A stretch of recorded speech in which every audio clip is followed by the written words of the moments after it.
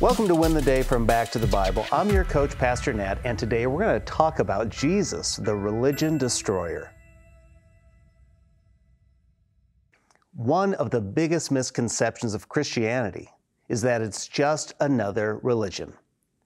Now, yes, it is true. It is another worldview.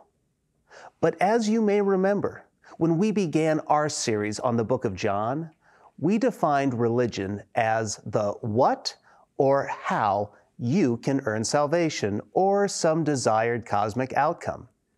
It's all about what you can do. That's precisely why Christianity is not like any other world religion. It's not about what you can do, but what Jesus Christ did for us. It's all about God's love for His creation. The gospel writer John wanted us to be sure that we saw Jesus clearly. Jesus is the Son of God. He is God. John wrote in John chapter 1, beginning in verse 1, "In the beginning was the Word, and the Word was with God, and the Word was God. He was with God in the beginning. All things were created through Him, and apart from Him, not one thing was created that has been created. In Him was life, and that life was the light of men. That light shines in the darkness, and yet the darkness did not overcome it." Jesus Christ was, is, and always will be God who came to earth to rescue sinners from the darkness. He saves people so they might have eternal life and be sure of it. And that's why He came to disrupt the religious leaders and give hope to the hopeless. Jesus is God. He came to be the religion destroyer. Listen to what John wrote in John chapter 3, beginning in verse 16. "For God so loved the world that He gave His only Son, that whoever believes in Him should not perish, but have eternal life.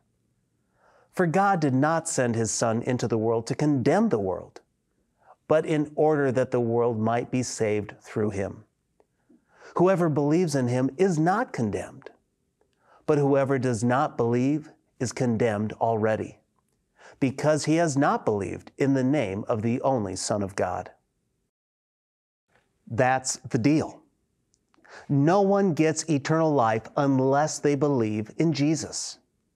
It's not about your works.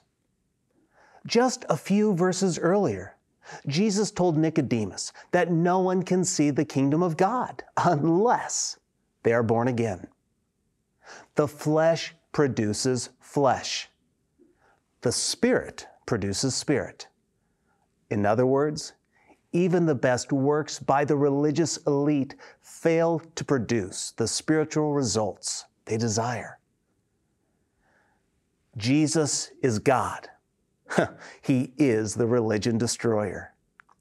In reasons we will never know, God loves us so much that He would become flesh to rescue us from our sin. Religion produces more doubt and hopelessness, but Jesus offers us freedom from religion and peace with God. That is Jesus. That is why I believe.